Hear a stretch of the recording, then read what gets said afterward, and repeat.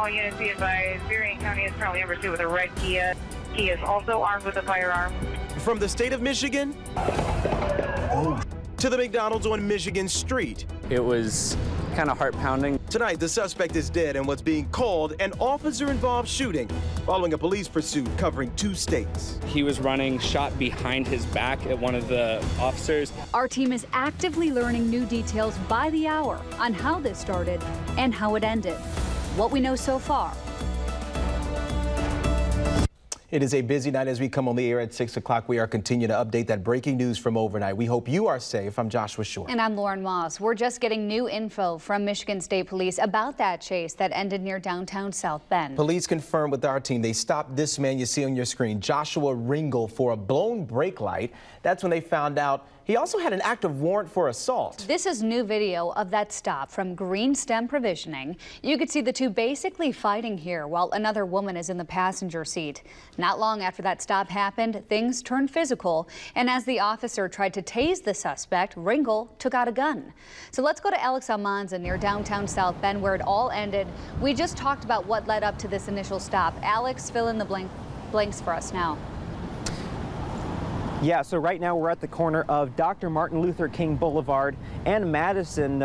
We're just under 24 hours ago, chaos broke out that turned into a pursuit across state lines and turned deadly.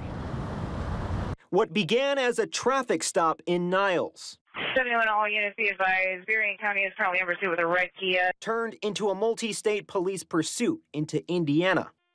Right, he's pointing a gun out the window and shooting.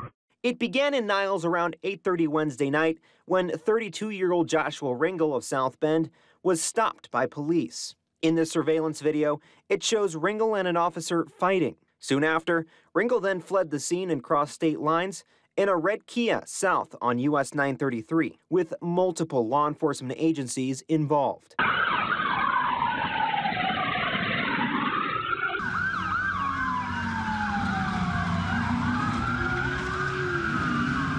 Then, it all ended in a chaotic scene just north of downtown South Bend, where Ringel crashed into a police cruiser and fled on foot towards the St. Joseph River behind McDonald's north of LaSalle Street. Shots were fired.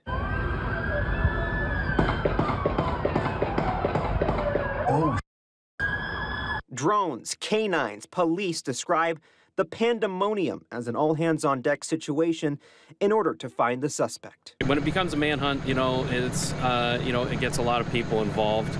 And then, we had, by the time our involvement was here, we could get our personnel. We had personnel coming from as far away as Fort Wayne to do this investigation. Ringel was eventually found dead at the bottom of an embankment near the river. And get this, last night's chase wasn't Ringel's first run-in with the law. Back in 2014, we reported that Ringel broke into a home and stole a vehicle.